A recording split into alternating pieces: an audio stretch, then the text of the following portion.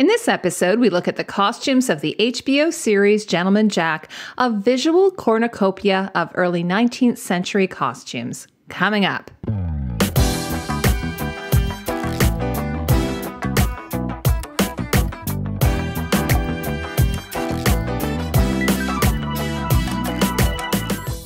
Welcome back to Costume Co. I do almost weekly videos analyzing television shows and movies from a costume perspective. If you want to keep up to date on my latest videos, consider subscribing so you don't miss out. Warning, there are spoilers for all 8 episodes of Gentleman Jack Season 1. This video is the first part of a 2-part series on the costumes of Gentleman Jack, a 2019 historical drama television series created by writer and director Sally Wainwright. Thank you to costume designer Romy McCloskey, who recommended that I watch this series, and then I binge-watched it in just a few days. Romy has also started a Gentleman Jack Costumes Facebook group, so I'll leave a link for that in the description below if you want to check it out. Gentleman Jack is produced by Lookout Point Limited for the BBC and co-produced with HBO where it airs in North America. Set in 1832, the story is based upon the diaries of real-life landowner and industrialist Anne Lister, portrayed in the show by English actor Saran Jones. The costumes were brought to the small screen by costume and set designer Tom Pye.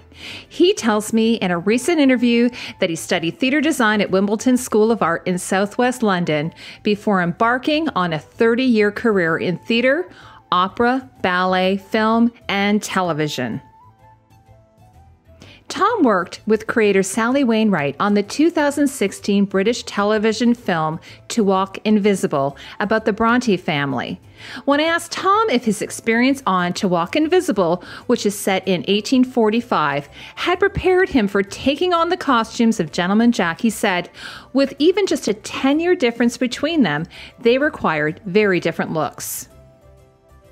The nature and style of both projects is also quite different, he said. Gentleman Jack is a lot more playful with its faster pace and a grander scale, while To Walk Invisible was a far darker, more serious chamber piece that really focused on the domestic life of one family. What was helpful, Tom said, is that it had been years since I've been on a film set, so To Walk Invisible was a great refresher for the complicated daily workings of a filming schedule. In many ways, it was a helpful primer to working on Gentleman Jack. Tom researched the costumes of Gentleman Jack through a variety of means. He studied painted portraits of the era, and he spent a lot of time gaining access to original clothing kept in museum archives around the country, such as the Bath Museum, Chertsey, Bankfield, Winchester Museums, and the John Bright Collection in London. Here's an example of this type of silhouette of a woman's costume from the early 1830s. This dress is dated circa 1830 from the John Bright Collection. This American cotton dress was gigot or gigot sleeves. From the Met, dates between 1832 to 1835. Gigot is a French word for leg. This style of sleeve is also called leg of mutton or leg of mutton because of its resemblance to a mutton leg. And according to the Met, sleeves like this were popular from the 1830s through 1836, when they began to diminish to the tightly fitted sleeves of the following period. This cotton and linen dress, it's dated between 1832 to 35, and it's also from the Met. Here is a detail of the dress fabric. The Met states that the fashions during this time allowed the textiles to stand out because of the vast surface area of the skirt and a relatively minimal amount of excess trim. Here's some of Tom's research that include mood boards, or influence boards as he calls them. These are both dated from February 2017 and are titled Sexuality, Gender, and Dress, and can be found along with many of his designs on his Instagram account. Tom tells me that the idea for the top hat came from the ladies of Llangollen and from George Sand. Sand was one of the most notable 19th century women who chose to wear male attire in public. In the late 18th century, the ladies of Llangollen escaped unwanted marriages in Ireland before fleeing to Wales with a servant. Both women were said to dress in black riding habits and men's hats. Anne Lister was said to have visited the couple. Here is another influence board that Tom has titled Polices, Redingotes, and Military References. The pelisse or redingote are long women's outer coats like the ones pictured on the left. Pictured here is Anne Lister's last diary entry from August 11, 1840, just 6 weeks before her death. Tom said, "I spent a lot of time with Anne Lister's diaries too. In them, there are plenty of mentions of her clothing, including her corsets or stays, skirts, her Spencer jacket, her greatcoat, gaiters, waistcoats, petticoats, and pelisse. This all gave me a good framework to begin with." One of my favorite aspects of the show are the estates and the beautifully designed interiors that complement the costumes so well. Tom tells me that he had a great time collaborating with production designer Ann Pritchard, who designed the scenery and oversaw all of the props and furnishings. Tom said, "We always shared ideas about forthcoming scenes, and as the series progressed, I knew which wallpapers and rooms the characters would be playing within. And in knowing so, I very deliberately coordinated the costumes with the interiors." He adds, "But sometimes this worked totally organically. Anna and I would often have very similar responses. For example, independently we both designed color palettes for scenes in Shibden Hall and Crow Nest, Anne Walker's house, and our palettes were almost identical." The Georgian elegance of Anne Walker's house called for light, elegant tones compared to the dark, rich earth tones of Shibden Hall and its Elizabethan heritage. It was a real pleasure to work with Anna and her team. Tom has a great many resources at his disposal, and when it comes to sourcing out fabrics, he casts his net very wide and states that finding the right fabrics is half the job. Modern-looking fabrics can kill the finished look of a costume, he adds, and there can be nothing you can do to rectify this. Tom said, "Trims, buttons, ribbons, and the like are relatively easy. I bought a lot from car boot sales and antique markets. In fact, I never stopped doing that. Most weekends, I'm out at car boot sales." A car boot sale, by the way, is the equivalent of a trunk sale that you might see in America. Tom finds that online e-sellers Etsy and eBay can be useful, saying, "We always had a big stock of vintage trims on the truck. The cotton prints came from the USA. There are several great companies reproducing original 18th and 19th century prints over there." Tom tells me that for silk, I'm lucky enough to live close to the historic silk weaving town Sudbury in Suffolk. Over the years, I've forged great relationships with a couple of the mills there that still produce amazing fabrics, many of them based on their original patterns. Tom adds that both mills will also weave any colorway in any design from their pattern books, which are over 200 years old. I've used them many times for scenic wall covering and upholstery, as well as for costume. Tom said, "I also used all of the more obvious places in London, like Shepherd's Bush Market, the stores on Barrack Street, and Hopkins Fabrics. I also went to Fukotex in Germany, who were wonderful."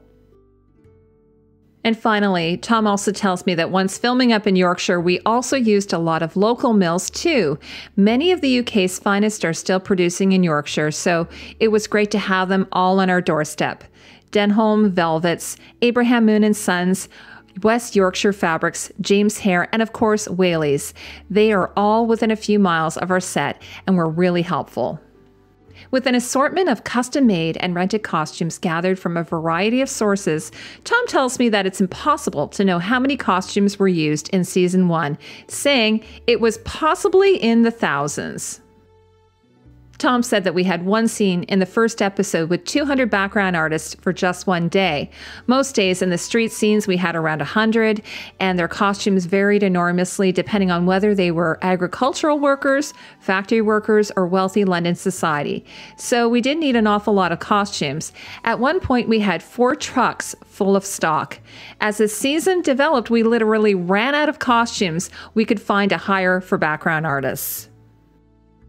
With this many costumes to rent, build, alter, and fit on actors and background players, you might think that Tom had an enormous team at his disposal, but he says, actually, comparatively speaking, the costume department was very small. We didn't have tailors or permanent dressmakers on set. Everything I designed was built either at Cosprop in London or by freelancers. We also brought a number of other assistants as and when we needed them for big crowd days. Tom said that his immediate team was comprised of Nadine Davern, the brilliant costume supervisor I worked on to Walk Invisible, 2 standbys Ruth Felon and Tyler Anderson, who never left the set and looked after everyone during filming, keeping meticulous and exhaustive continuity records, Eileen Fowler, a great crowd supervisor.